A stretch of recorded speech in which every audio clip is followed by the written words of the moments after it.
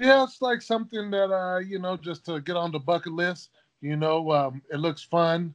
Um, it's just like back in the days when I started MMA, it wasn't as popular as it is now, where everybody's doing it to be cool. Back then, we just, it was fun.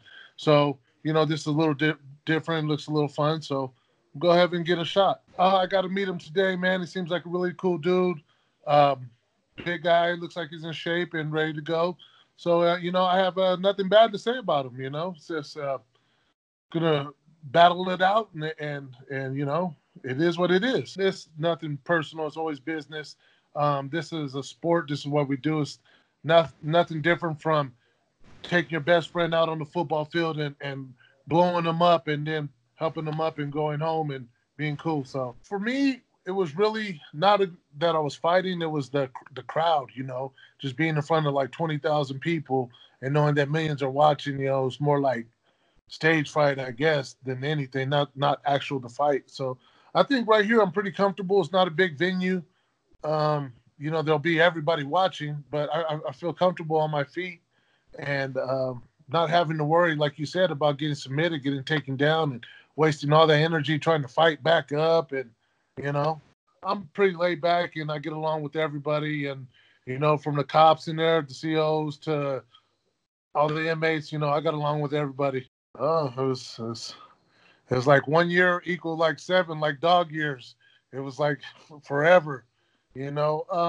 But I got to find myself and really think about life and I did educate myself a lot on situations and how to get out of them and how to avoid them and how to see them coming. You know what I'm saying?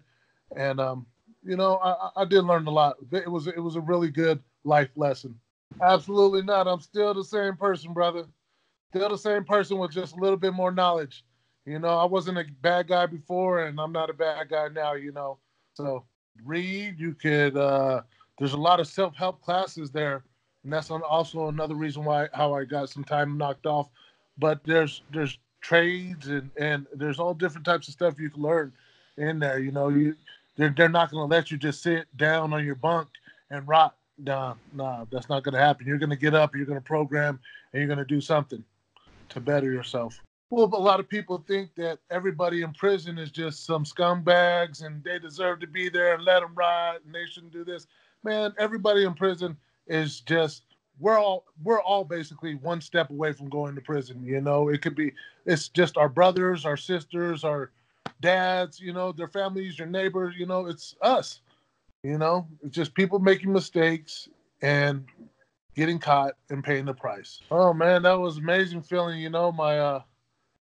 My buddy came and picked me up and took me to my parents' house where my kids were waiting for me, and we sat there and ate and just enjoyed each other's company. Originally, that's what I thought. I thought I was going to tear up everything and eat everything, and for the first before I even got out, I couldn't sleep for like 24 hours, and then when I got out, I couldn't sleep for another 24 hours. Then I couldn't eat, and I was just like, it was a little bit of transitioning for me.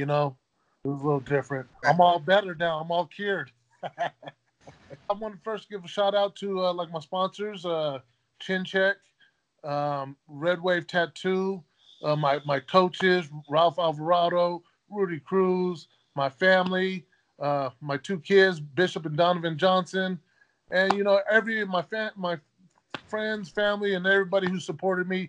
Man, I'm gonna go out there and I'm gonna give it my all just for you guys. You know what I'm saying?